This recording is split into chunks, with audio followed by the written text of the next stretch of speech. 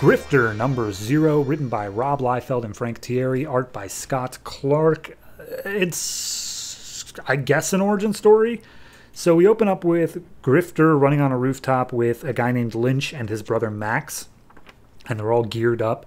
And immediately Grifter's like, wait a minute, something about this doesn't seem right. I can't put my finger on it, but something's going on here. Also, this is Team 7 business.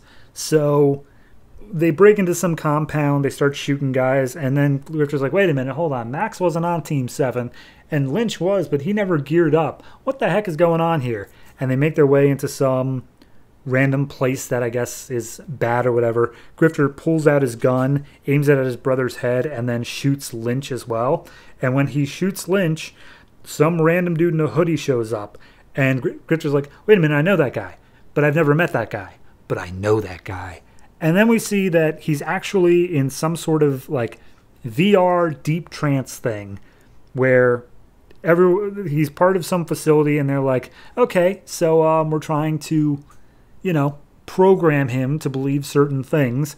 And long story short, these are Damonites.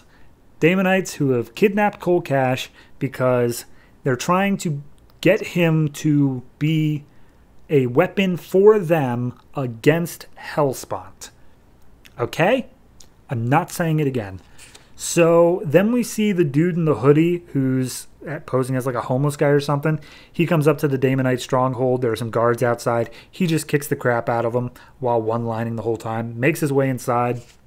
Takes out all the other guards he finds on the way there. And makes his way to Cole.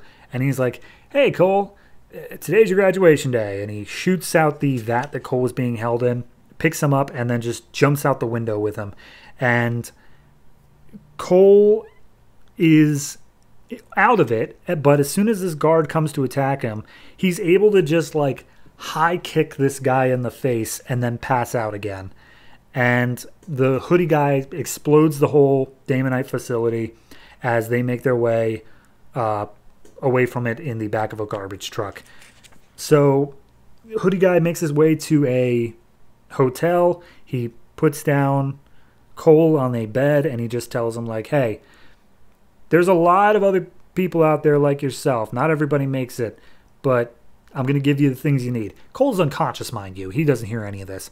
So he puts a bag full of like, a new identity, new documents, stuff like that on Cole's bed and says like, all right, well, eventually they're going to figure things out and come after you again, and I hope that you're ready for that, because I'm not sure I'm going to be able to help you again, but we'll see each other around, I'm sure. So as he walks out, Cole wakes up again, and he's like, okay, so I woke up. This happened again. This is now the third time this has happened where I wake up, no idea where I am. There's a note next to me that's signed W, and there's a bag with new documents in it. Well, guess I better get on with it then. And that's just where it leaves off. I don't even know what happened. So he was being programmed by the Damonites, and then this dude who I guess works either for Hellspawn or on the third side against the Damonites goes against and like gets him out and then sets him up with a new identity so that the Damonites can't find him again. That's what I got. That's all I can tell that happened. But like in issue 1 of this series, he was just a grifter. He was just a dude. If he remembers this has happened 3 times already, clearly he would have like more questions. Like this is not something that just happens where you just wake up with a new life at your feet. I don't know. Maybe I'm getting a bit too pedantic with it, but it just seems like this directly goes against like the first arc of the story, which admittedly was not written by Rob Liefeld or Frank Thierry, but still it had to have something, So I think this is a 6.5. A lot of that is the art. Scott Clark does a fantastic job here playing with shadows and making everything look good. But yeah, writing-wise,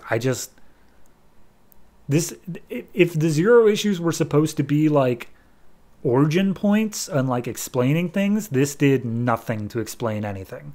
Did he always have these telekinetic powers that Rob Liefeld introduced, or is that why was the Damonites putting that into him? I don't know. And this did nothing to help me in that. So I give it a 6.5. It's not good.